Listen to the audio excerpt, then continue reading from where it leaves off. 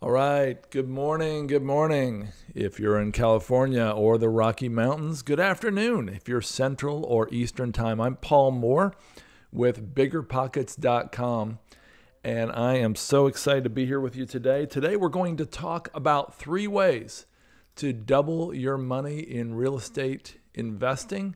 And you may think that sounds like gambling or speculating or something else like that, but it's not. We're going to talk about 3 ways to fairly safely double your money in real estate investing. Now, no investing is completely safe because you're putting your money out there. But today we're going to talk about 3 ways that have worked really well for my company and a lot of investors I know. So welcome to BiggerPockets Live. Welcome to YouTube Live.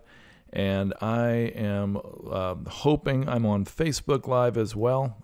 Got Ben here working with me to pull up the right spots here. I'm going to hopefully get to some of your questions. But first, we're going to start out by talking about 10 reasons not to invest in real estate. Now, you may recall I did that last week, but I got 10 more reasons this week. So 10 reasons not to invest in real estate. Number 1, you prefer the volatility and uncertainty of the stock market. Hashtag exhilarating, not exhilarating. Number 2, you like investing in funds and the thrill of not knowing exactly where your money is going. Reason number 3, not to invest in real estate. Tax deductions are for wimps. Number 4 reason not to invest in real estate, you don't want any part in appreciating assets. Number 5, the real estate bubble could pop at any moment, but the stock market's steady and never crashes, right? Right. You love climbing the corporate ladder and never want to stop. That's number 6. Number 7 reasons not to invest in real estate is financial freedom. No way. Golden handcuffs are the way to go. Reason number 8, being someone's landlord would make you seem older somehow. Reason number 9, not to invest in real estate. You'd rather your money go toward making someone's Super Bowl ad cooler than making someone's home safer and cleaner. And reason number 10, not to invest in real estate.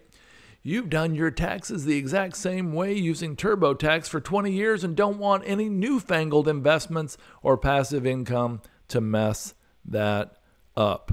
So, hey, so glad to have you here, and hope you're enjoying BiggerPockets. Hope you're enjoying YouTube Live. Hope you're enjoying this Facebook Live event. Folks, I am not seeing your questions, and so I can see myself on the screen.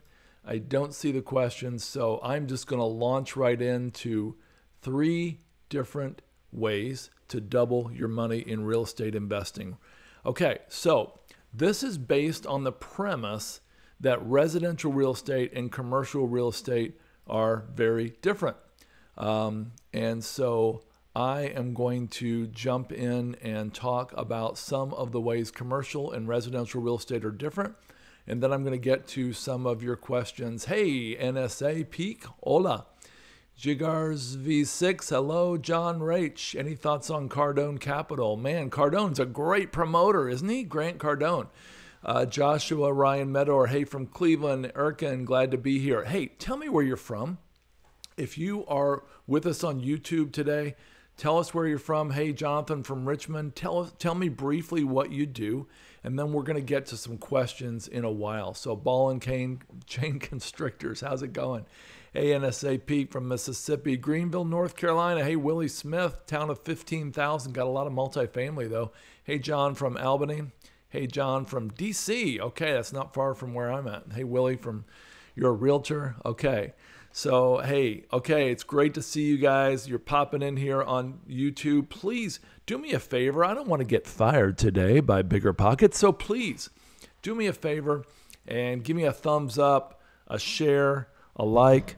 I am not Matt Faircloth. For some reason, it's showing me as Matt Faircloth. I'm Paul Moore from Wellings Capital.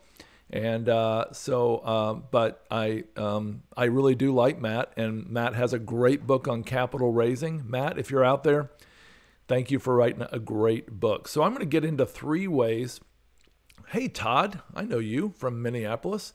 So, hey, Nina from Savannah, Randy from Grand Junction, Colorado.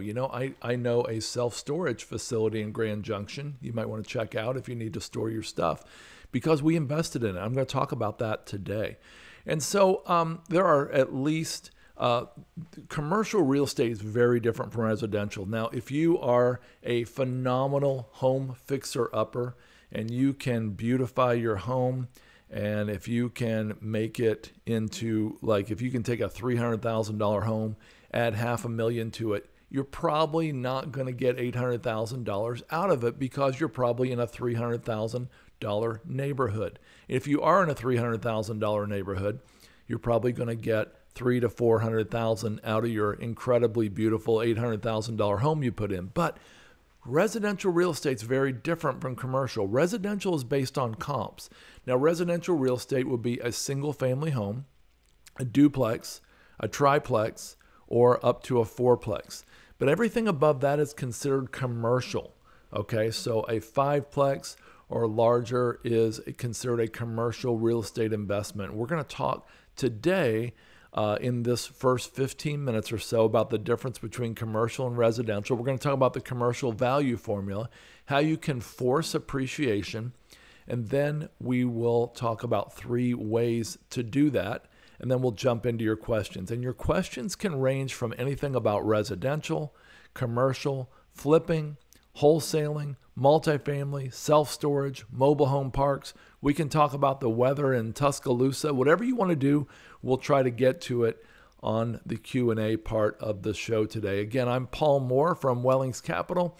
This is BiggerPockets Live. Hey, the Tartasos from Tennessee. Hey, Jessica from Southern California.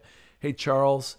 Camilla, renting right now at $1,200 per month. Okay, we got a lot of folks on here from YouTube. Folks, if you're on Facebook, I'm sorry to tell you I cannot see your questions. So if you want to ask me a question and you are on the Facebook side, you are probably going to have to run over to the YouTube side. You can go to youtube.com/biggerpockets/live, and you can catch up with me there if you want to ask a question. And I'll be getting to your questions soon. So again, residential real estate's value based on comps. Commercial real estate's based on a value formula. If you're going to take any notes, now's your chance to get your writing stick and get a pencil and paper and take a few notes. This is the one thing you want to get, okay? The value formula for commercial real estate is this: value equals net operating income divided by cap rate. Okay, so it's the rate of return from operations, not including debt service, divided by the net operating income divided by the rate of return. Okay, so the net operating income divided by the cap rate. Now, cap rates used to run in the 8 to 10% range, and now with the popularity of commercial real estate, great debt terms, and thousands of new people jumping into commercial real estate through crowdfunding, etc., cap rates are down in the 4 to 7% range these days, which means the expected rate of return, not including debt service, is in the 4 to 7% range. So again, the value equals the net operating income divided by the cap rate. And so in commercial real estate, you can actually force appreciation. Now, if you can get into a place where you can own commercial real estate, and if you can get commercial real estate that has so-called meat on the bone, in other words, it has opportunities for upgrades or improvement, then you can take that commercial real estate, you can add value, you can do things to improve it, and then you can, from there, you can increase the net operating income, and sometimes you can compress the cap rate. So if you raise the numerator and squish the denominator, that's a technical term for lower, you can actually raise the value of the property. But that's not all you get. With leverage, you can actually raise the equity percentage 2, 3, or even 4 times as much as you appreciate the asset. So we're going to talk about 3 ways to do that right now. Okay? So value equals net operating income, which is the income from operations, not including paying your debt, not including paying your mortgage, divided by the cap rate, which is typically 4, 5, 6, 7%. Okay? So here's example number 1. Now I've simplified them. I've simplified the numbers here to account to make the math really easy. Okay? But this is a deal that my company, Wellings Capital, recently invested in. So let's say it's a mobile home park. Let's say that the cost of it was $5 million. Now, if you leverage that at 60%, that's 60% debt to income ratio, or 60%, I'm sorry, not debt to income ratio. I'm a little flustered, folks, because I'm trying to get on Facebook here and trying to get on BiggerPockets. I'm only on YouTube Live, so sorry about that. But anyway, seriously, it's 60% loan to value ratio. So that's $3 million in debt, $2 million in equity. So $3 million in debt, $2 million in equity, $5 million purchase price. Now this operator went in and he looked around. Yes, thanks, Spiro. He looked around the mobile home park and he said, hey, there's a lot of junk around here. We got to clean this place up. So he told the new manager, let's clean this place up. If there's a work truck or a trailer or a boat or an RV or a mobile home that has a 3rd or 4th or 5th or 6th car sitting in front of it, or any on blocks, they've got to be towed out of here. So what they did is they paved an acre of weeds in the front of the mobile home park. They put a beautiful fence around it. They put a gate on it. And they said, okay, if you've got one of these extra vehicles or something laying around, you are going to have to put it in this paved, fenced, locked area. And we're going to charge you for that. Now, it cost him $100,000 to build this paved, fenced, gated, locked area. But when it's filled up with all of the different boats and RVs and cars, and they've gone out on Craigslist and advertised to the community, it's going to be renting for a total of $10,000 a month. Math tells me that's $120,000 a year. So they just spent $100,000 to add $120,000 a year to the bottom line. That's really good.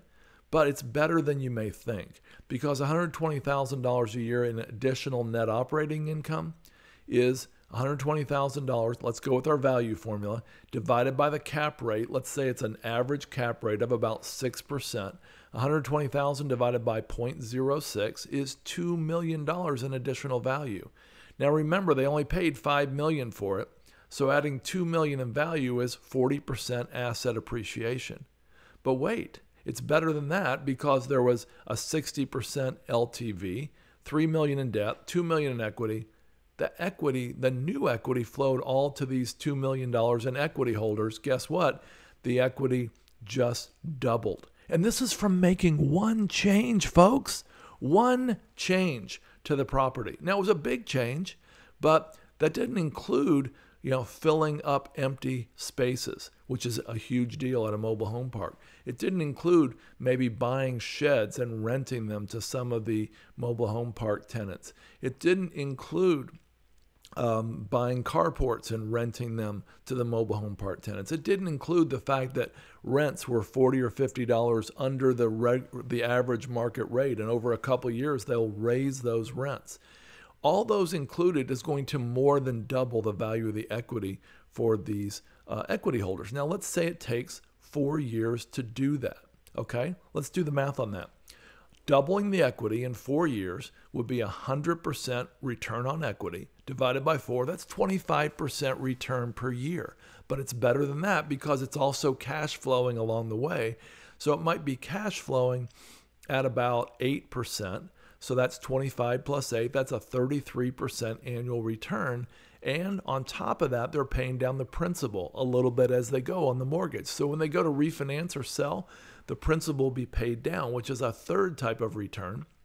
The fourth type of return is a little bit squishier, and it's hard to get your arms around. I've used that word twice today.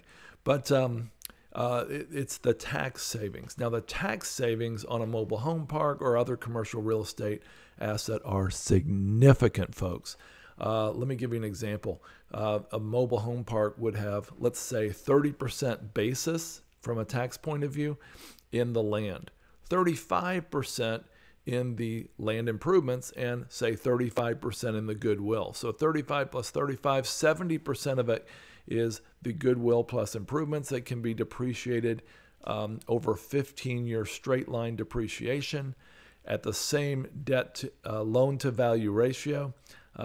That would be about 11.6% of income covered by depreciation every year. So you can make up to 11.66% in annual cash flow and have zero tax, folks. It's a big deal. It's awesome.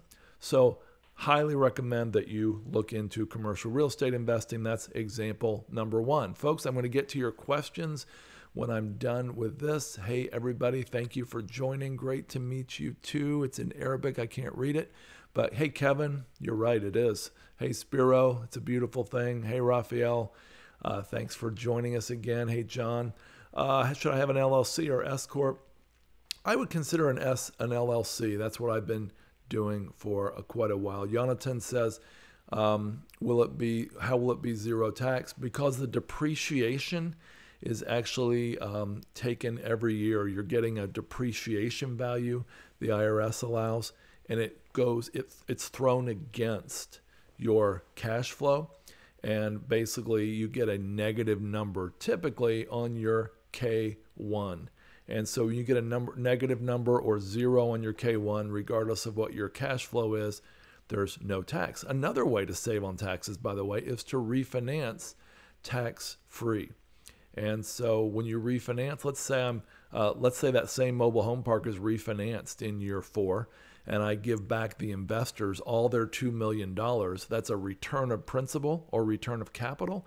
That's a tax-free event. Now you as investors can go out and you can use that money anywhere you want, and you will not have to pay tax on it because, again, it was not a profit. It was a return of your principal. Another good day in the commercial real estate space. Okay, I promised you 3 ways to double your money in commercial real estate investing. Somebody's on here from Grand Junction, Colorado. Well, we recently, actually a week ago, invested in a Grand Junction, Colorado self-storage facility.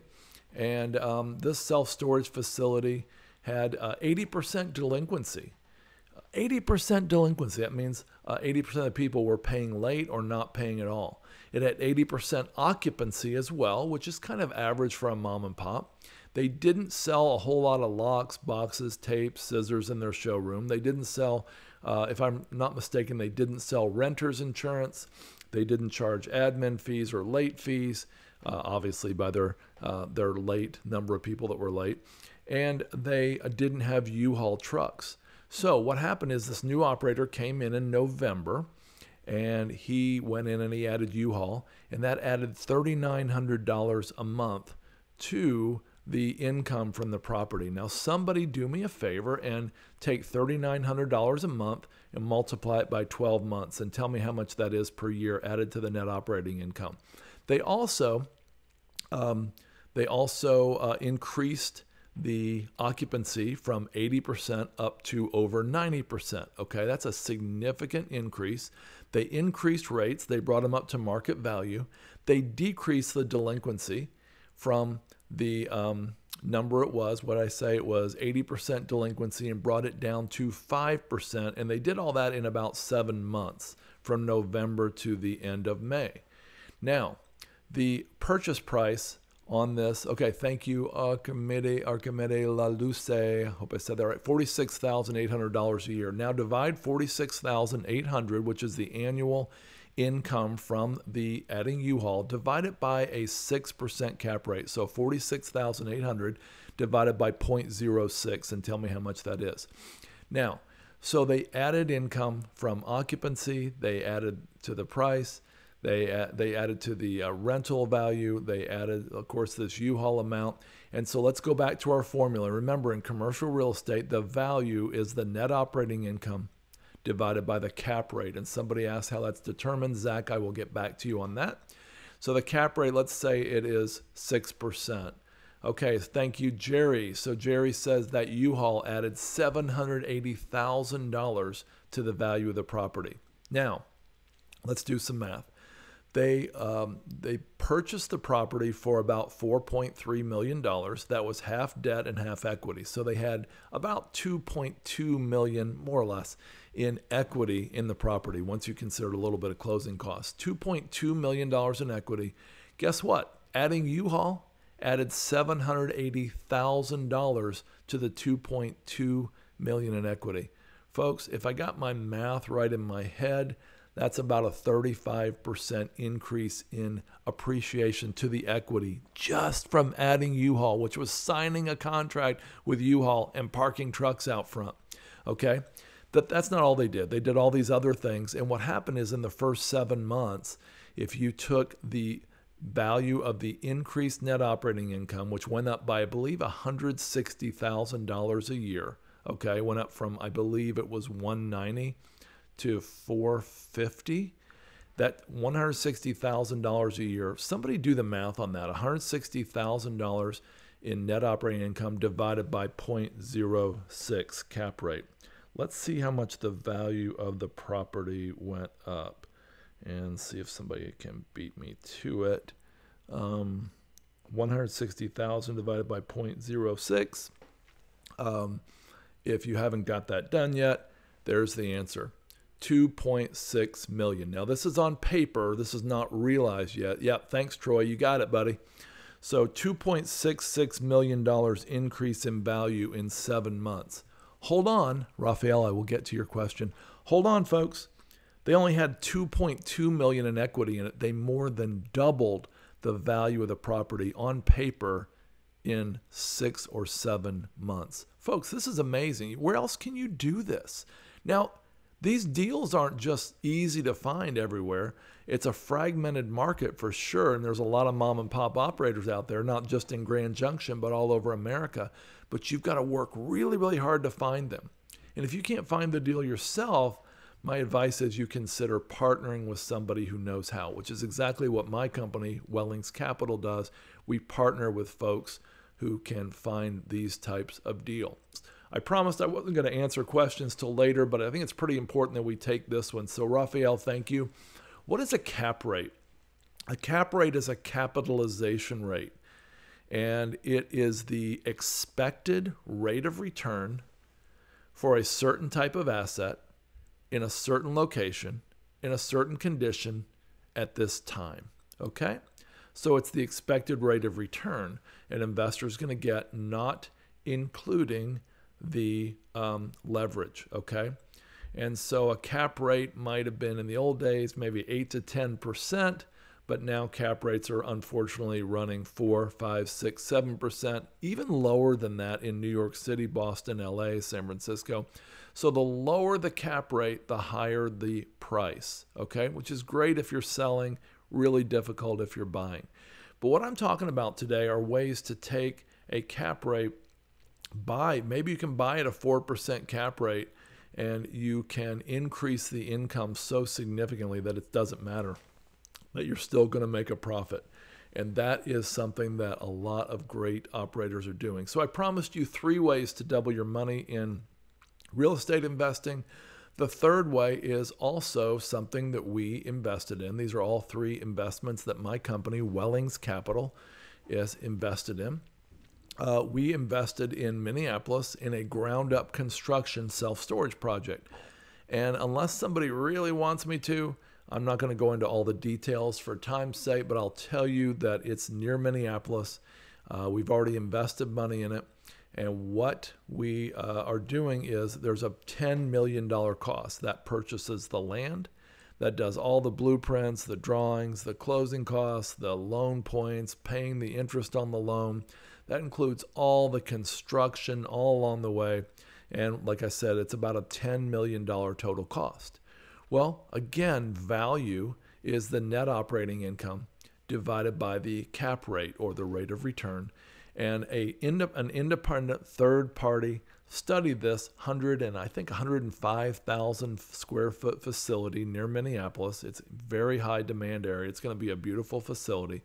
When it's stabilized, which is about 85 to 95% occupied, let's say 90% occupied, he estimates that the net operating income divided by the cap rate will be $17 million. Okay? So $10 million in, value of $17 million a few years later. Okay?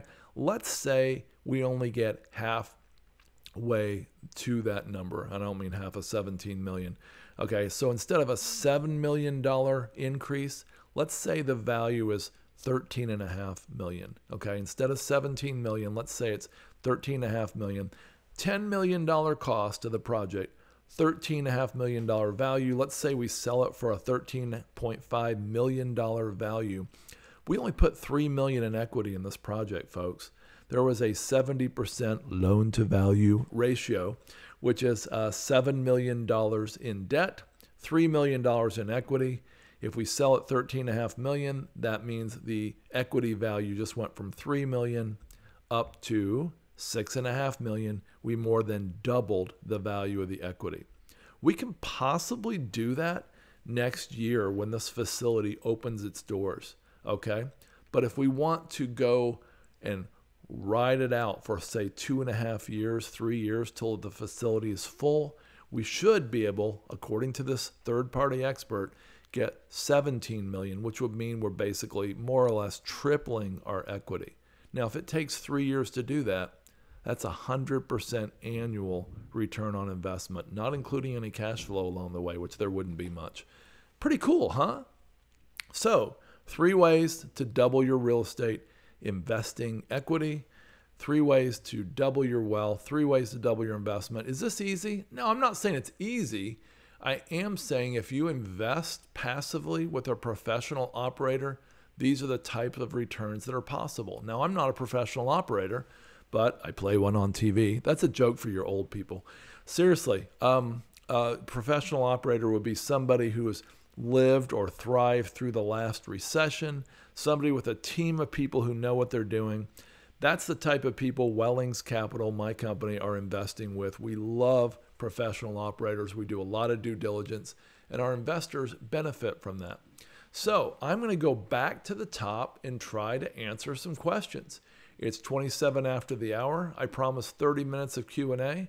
I'm going to take a big drink of coffee here and look through these questions, and we'll see what we got here. If you want to add some questions, that would be great. Hey, Kevin from Winchester, Indiana. I know where that is. Leon says, hey, I'm a veteran, but I only qualify for $148,000. How do I get my quadplex? Leon, I would say partner with somebody. But I'm open here. If anybody else has an answer for Leon, I'd love to hear it, because you guys might have other ideas that are better than mine. I wouldn't say go get a D level or a C level fourplex. If you're going to be you're just going to be pulling your hair out dealing with very, very difficult tenants if you get a really cheap property. I just don't think it's a great idea. Spiro 6187, how about a city like Milwaukee for a first-time multifamily investment? Happy to be here from Colorado. Hey, all right, I love Colorado. I spent a happy year there once. It's hard to invest from out of town. You better go on the ground and see it in person. Make sure it's everything you think it is, or get a partner there.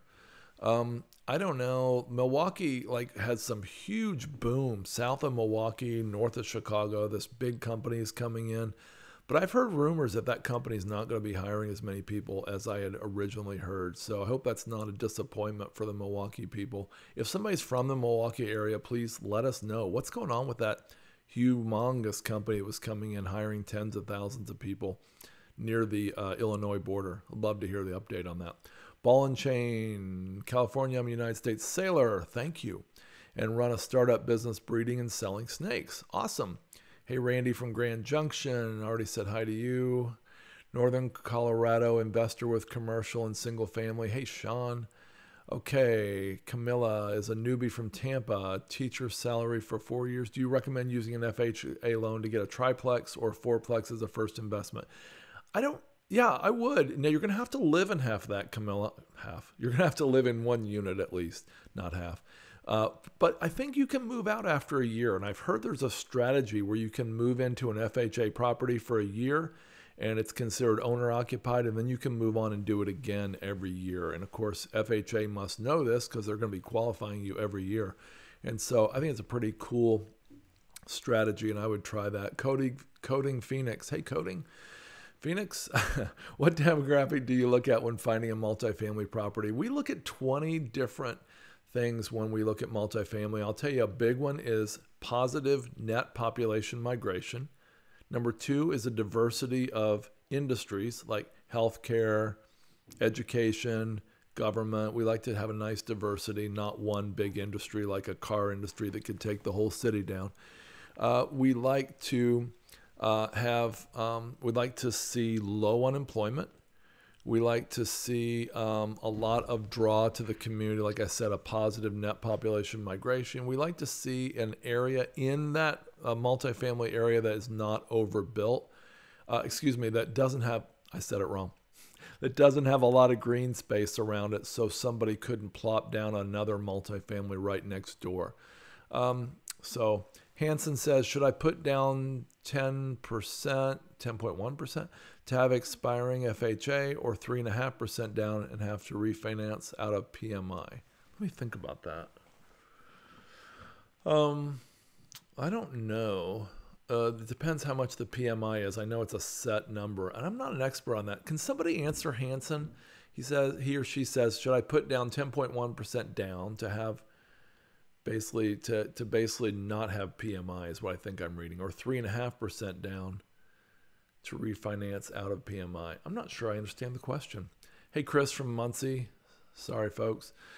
Kenny, I'm looking for financing for multifamily. Yeah, you can check with an SBL. Check with Sable, SABAL, Kenny. They do small balance loans for multifamily. You can also check with Berkadia if you're looking for a larger multifamily. That's my favorite lender. Hey, Raul from Columbus, my old hometown. Love it. I have a friend, Jim Baker, there. He's an awesome, wonderful investor and smart guy in Dublin. Manny says, hello, my question is, I've been coming across a lot of multifamily leads and I don't know how to comp them as a wholesaler and make an offer that makes sense. Huh. That's really interesting, Manny. Well, there's a lot of people who would love to connect with you, my friend, because people are having a really hard time finding multifamily right now. My advice would be go partner up and sign in writing an agreement with a multifamily syndicator and present these numbers to them and let them help you underwrite these and then give them first shot at buying them from you as a return of the favor. That's definitely what I would do. You can also get Michael Blanc, B-L-A-N-K, Michael Blanc's multifamily deal syndicator and learn to underwrite these yourself. There's other ones as well. Kevin, hello from an American living in Mexico, visiting Charlotte. I love Charlotte, 3 hours south of me. Hey, Kenny, okay, Hanson, Camilla, Kenny, LTV, it's a beautiful thing. Okay, should I do an LLC or an S Corp? I already mentioned most people do LLCs these days, and that's what I've been doing lately. Zach says, how is cap rate determined? Well, it's basically a very subjective number. And it's basically what investors would expect to get as a return on investment, not including the debt service, when they invest in a particular type of property, a particular grade, in that location, at that point in time, okay? So a type of, like in a really, really hot area like Boston or New York, it might be 3% cap rate. Most of us aren't willing to live with a 3% return on investment, folks. And then when you add debt on top of it, it can make it a little risky. You could even be upside down. And some of these huge players are happy to live with a low cap rate, but you shouldn't. And so it's really a subjective number. You need to ask around the commercial real estate investors in your area to figure out a cap rate. There's also cap rate tracking for larger cities, and that's from a company called Reis, R-E-I-S, Reis reports the cap rates, and there are some other services. You could Google that. Amono Art. Hey, Amono, you were here last week. What is the best business to go into in 2019? I like doing Airbnb and corporate rentals. And I have a friend named Al who does an amazing corporate rental Airbnb program teaching people to make buku bucks. And I had a guy, two guys email me the other day and say, thank you so much. Al's program has changed my life. So if you want more information on Al's program, I can get it to you. Just connect with me later online here at BiggerPockets. So folks, we might not even be going till the top of the hour because I don't have that many questions left. So if you have a question, put it in now. What do you think of currency and Bitcoin? Amono Art says. Let me tell you. Okay, so real wealth is assets that produce income. And Bitcoin, in my opinion, although I'm not against it, I know it's part of the future of our currency in the world. As far as an investment, as far as currency, great. As far as an investment, realize you're taking a pretty significant risk when you're investing in Bitcoin because it's not an asset that produces income, okay? And assets that produce income are how commercial real estate is valued. And so my advice would be to consider finding assets that produce income. And Bitcoin doesn't do that. And that's why it could be $18,000 at one time. And it could also drop to $2,000 a few months later, actually $3,000. I think it dropped to in December of 2017 from $18,000. So my goodness, it doesn't have a set value. That's my point. So I don't really like it. If you want to speculate, that's fine. But true investing is investing in something that has a set, a predictable rate of return. Paul, what was his name? Paul Samuelson, the first winner of the Nobel Peace Prize from the U.S. in economics, said investing should be like watching paint dry or watching grass grow. If you want excitement, take $800 and go to Las Vegas. Spiro says, do you prefer self-storage units over other commercial assets? Yeah, right now. I mean, next year I might want something, I might like something else. But right now, self-storage is really unique because it has 53 or 4,000 facilities in the U.S. And a significant percent, over 50 or 60%, are controlled, owned, and operated by mom and pop operators. And that means that they're not maximizing income like the one I told about in Colorado earlier. You can increase the income, increase the value, and make beautiful returns for your investors. That's true for self-storage more than any other asset class I know right now. That's my opinion. Charles says, how would it benefit someone to buy that $10 million investment when you're ready to sell? I'm not sure I understand the question, Charles. If you can repeat it from scratch, and I'll try to get back to you. My name is Jeff. What are the best ways to increase net operating income? So, of course, increasing the rental rates. A lot of mom and pops are below market. Adding on ancillary sales like locks, boxes, tapes, scissors, late fees, and admin fees at a self-storage facility. Adding U-Haul is really big. Adding additional buildings. You know, a lot of mom and pop self-storage and mobile home parks have land that's vacant, and you can do something with that land. You could maybe put a billboard on it. Maybe put a cell tower on it. Maybe you could, rent out parking for RVs and boats. There's great ways to increase net operating income. Is there a first-time buyer program in California, says The Crow? I don't know. I'm sorry. I'd love to know if somebody else knows. Raphael, thank you. Troy says, what stops someone from buying at a certain cap rate and then adjusting it to raise the value without doing anything else and then sell for a profit? Troy, that's a great question. It's just like any other value in real estate. It's whatever the buyer and seller both agree on. So you can't really lower or raise the cap rate. You can only do things that would allow you to. So, for example, that one deal in Colorado I mentioned, that was purchased, I think, at a 7% cap rate. And when I did the value and showed you that it doubled the equity in 6 months on paper, that was assuming the same 7% cap rate. But the operator had actually dramatically upgraded, put up beautiful new signs, new website, new advertising, beautiful fence, beautiful gate, beautiful facility, changed the colors. And so in theory, he upgraded that from like a B- facility to perhaps a B+ or maybe even an A- type facility, which means the cap rate is shrinking, which means it could be purchased by a REIT. And if a REIT or large buyer like that buys your property, you're probably going to have a chance to get a lower cap rate. But you can't just determine that yourself. Great question, Troy. Jeff says, Jeff Montague, if you were 29 years old, single, raising 2 children, living paycheck to paycheck, what would you do to get ahead in life? Jeff, that's a tough question, man. And I'm sorry you're in that situation. I would say wholesaling's really hard. So you could try that. You could try, taking your kids and listening to Barney or something and driving around and driving for dollars where you look for empty houses to try to wholesale or flip. That's one thing you could do. You could also check foreclosure notices in the newspaper and try to find a house that's about to be foreclosed on at the county courthouse steps. And you could do a lease option sandwich or a rent to own sandwich, which means you rent to own it from the current owner.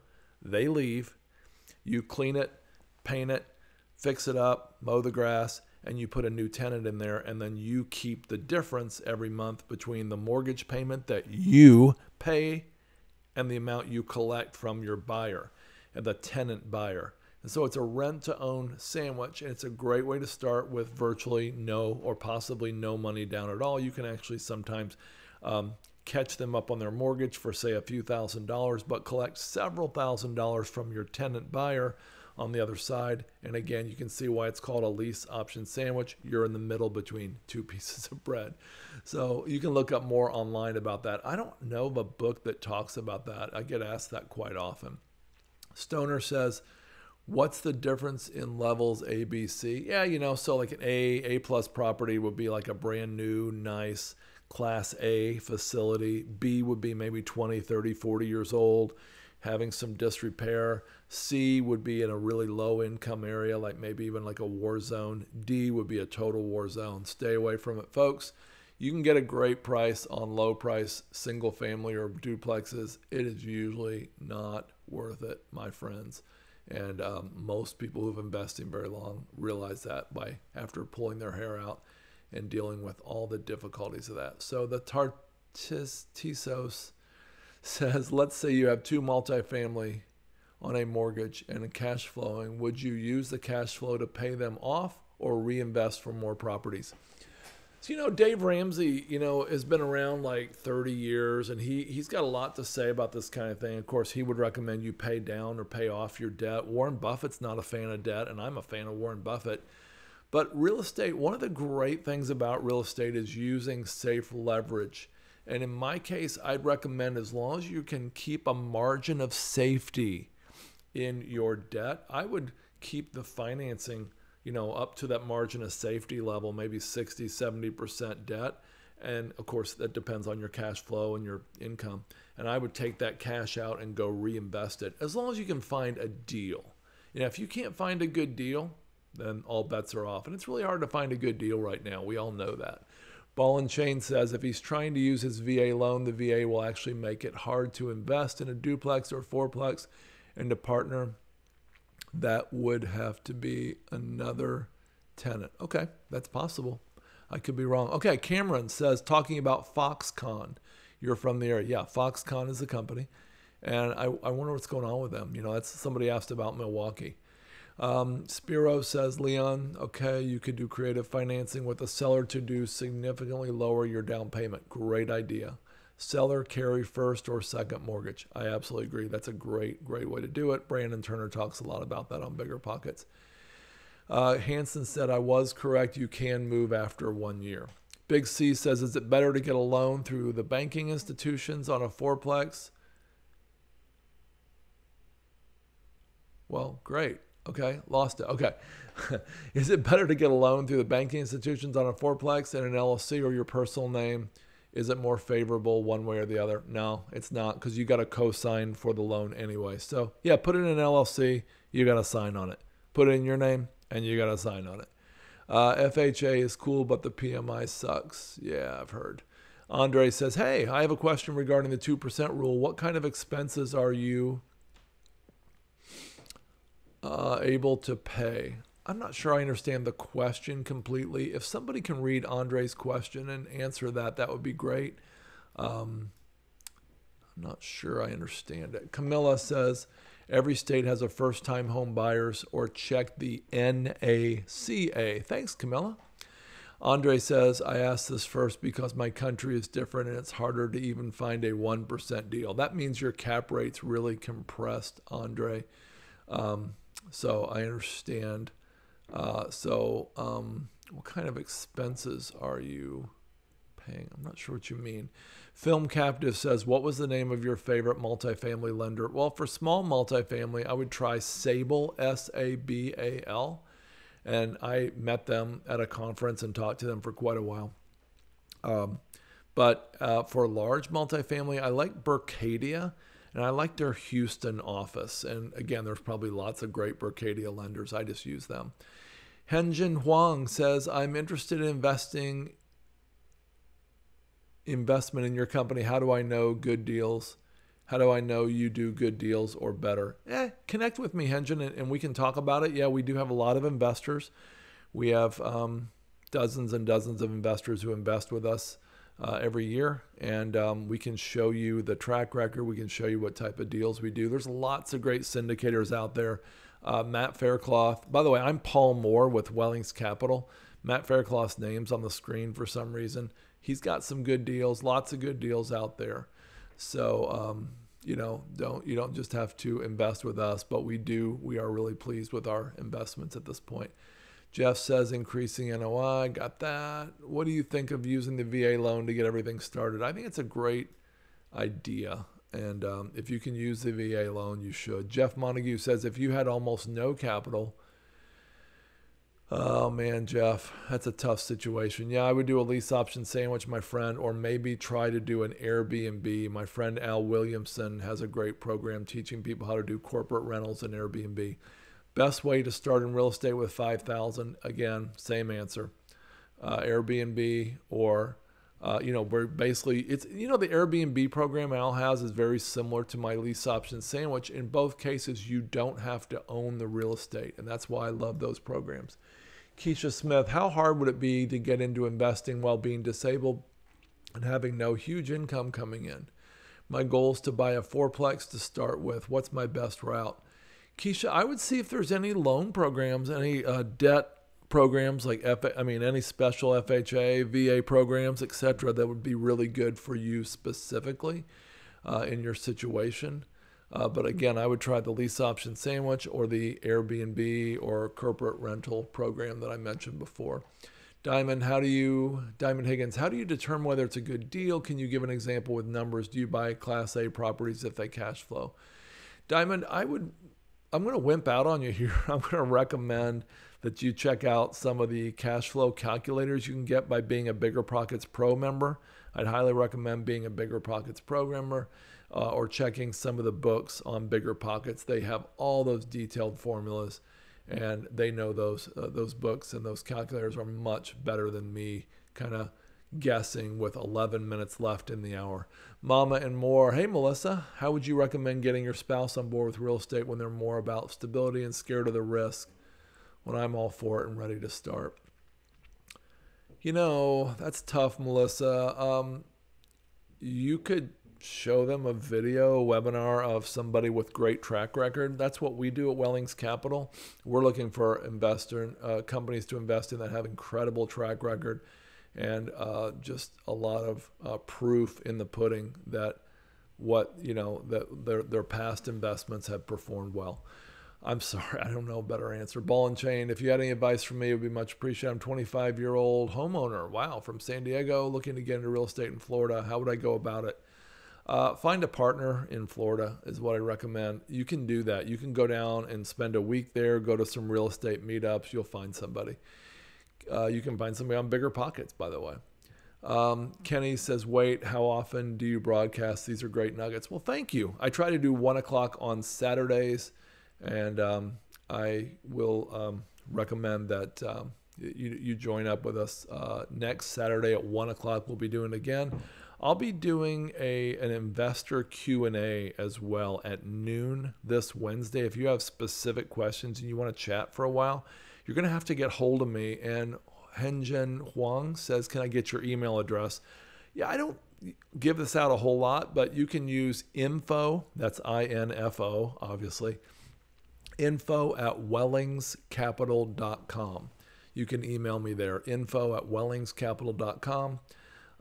Jimmy says, hi, I love your show. Thanks for the great content. Well, thank you so much. Please give us a thumbs up, a like, a share, something to let BiggerPockets and YouTube know that this is good content. What software is used to teach multifamily buildings? Kenny, Michael Blank, B-L-A-N-K, has some great software to learn to underwrite multifamily. Thanks, Jimmy. Amono, what's a 401k?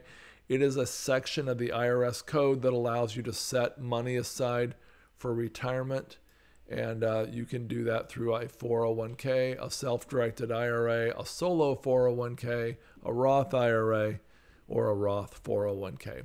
Troy says, okay, great. Jimmy, can you tell the difference between mom and pop and corporate self-storage? Yeah, Jimmy, I've got a list of about 20 different ways to spot a mom and pop. Real quick, they're not using a website, or they don't have a very good one. They basically believe if you build it, they will come. They don't have a great name. They don't have great signage. They don't have a really state-of-the-art showroom with locks, boxes, tape, and scissors. They do their accounting with pencil and paper.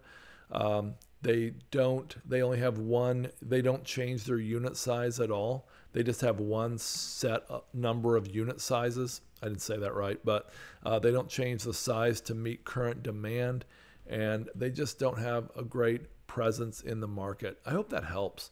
Spiro, how do you vet through property management companies? There's dozens of ways, but you just do the normal type thing you would do to find any company you want to work with. Well, folks, it's 8 minutes till the top of the hour, and that means it's time for me to go to the lightning round. The lightning round. Hope that didn't sound as weird as it sounded to me. Okay, so I'm going to go very, very fast. So your favorite lender starting with an M. Film Captive. I have no idea how to answer that. Patrick Yates says, I'm 20 and I plan on jumping right in with real estate once I graduate. I have a few questions. Would it be possible to buy a triplex or a fourplex with an FHA? I think so. They're pretty flexible. You can check with a local FHA provider. And like I said, I'm doing a noon Wednesday call. If any of you guys want to jump on there and ask specific questions, we can go back and forth. Kathy Yamakawa. Hey, Kathy. I'm looking at a multifamily that potentially gives a low cash flow, but it's located in a great neighborhood and growing. ROI is less than 10%, no upside. The no upside really bothers me, and I'm not sure why there's no upside if it's in a great neighborhood. But I don't know. Kenny says, how can I find mom and pop self-storage units to buy? Walk into everyone you can, leave them a card, write them a handwritten letter, call them, and keep calling them until they say, hey, I might be ready to sell. Where's that Kenny guy who keeps coming by here? Just stay on top of them. If you're looking for them on a national basis, it's harder. You're up against a lot of competition. Chris says, looking at an offer on 3 homes. Should I value it similar to commercial? No, I would do residential, use comps. Robert says, drive a truck in West Texas or North Dakota in the oil business. I know that business well, Robert. I used to work there in North Dakota. Jeff says, thank you for taking my question. I'll take your words to heart. Thanks. Raphael, where do you get a good lease option sandwich contract? You're going to want to do 2 separate contracts, folks. Actually, it's 3. So a contract with the seller that says, I do not commit to making your mortgage payments. I'll do the best I can. Hey, you're going to lose it to the bank on the courthouse steps in 2 weeks anyway. If I can take it over and kick the can down the road, I'll do my best. I can't promise, because if I can't keep tenants in there, then I'm going to walk away from it. But see, you have very little risk. So that's one contract. A second is the rental contract with your buyer. And the third, where you get your down payment, is a purchase contract with the buyer. You want to keep those separate. I don't have time to explain why, but it's a legal thing. The Crow says, in your experience, what should I pay the most in mortgage, including taxes and insurance? Probably 33%, I would say. Amono, have I to work 2 years to get a good credit history to get a mortgage? I don't know. Depends what mortgage company you're going with. Henjin Huang. Where are you from, Henjin? Let me know. Film Captive, what's your favorite lender? I like Berkadia, BERKADIA. That's a combination of Berkshire Hathaway, Warren Buffett's company, and Arcadia, I think. Is Germany good for real estate? They have 43% home ownership, which means, like, what's that? 57% of the people there rent. So it should be pretty good. Imran Mohammed, Wells Fargo does a conventional loan as low as 3%. Thanks, Imran. I didn't know that. Zach Taylor, what's your opinion on VA loan? Great. FHA takes longer. Berkadia, yeah, Berkadia is a lender. BERKADIA. If somebody has a big deal they want Berkadia to look at for self-storage, mobile home park, multifamily, you can reach out to me and I can connect you with my lender. I don't get paid for that. At least I never have. Imran says, using a VA loan, 0% down. That's great. What's the most units in a multi you recommend without a partner? I don't really know. Depends on the situation. I'm sorry. Have a credit score of 730. I'm only 20. Do you think I can get a loan? 20% down. Yeah, I think you could. I really do. I'm in the Eastern time zone. Imran says, Patrick, okay. Wellings Capital. Yeah, Kenny, that's my company, wellingscapital.com. All right, I'm going to fly through and try to answer as many questions as I can in 3 minutes. So, okay, you guys are talking to each other. I love it. This is great because I don't have all the answers. Is it easier to get financing for a storage unit? No, it's not easier. It's not harder. It's just the same, I'd say. What are the benefits of the buyer, that $10 million investment property, when you guys are all ready to sell? Does it just depend on the numbers? Yeah, it just depends on the numbers, Charles. The reason a buyer would pay $13, $15, or even $17 million is they're not doing an appreciation play. A REIT or a life insurance company or a family office or a huge institutional investor would actually just be buying it for the cash flow, not the upside. So you get the risk, you get the upside, and then they get the cash flow. And if they can get a 4, 5, 6% cash flow, they're happy. Okay, that's the benefit to the buyer, Charles. Thanks for re-asking that question. I was a little dense the first time. Imran says you use the LLC with states in no income tax like Delaware. Delaware's great. Thanks, Sujin Park. I appreciate you. VA has strict restrictions. Talk to a lender. Okay, now that's something I didn't know. Hey, Matt Rappaport, how are you? Minimum cash flow percent you must have for a deal. You know, I like to see 5, 6, 7% cash flow and growing. With my first property having 100,000 equity, would it be better to try to sell it or rent it and HELOC the equity to new investment properties? Randy, you can probably, if you have something really good to buy, it'd be better to sell. If you have something mediocre you want to buy, maybe you shouldn't buy it at all. But you might want to refinance it and jump up to that next property. There's a book by Steve Burgess, something like How to Buy and Sell Apartment Buildings, Berges. Steve Burgess. It's got a ton of information.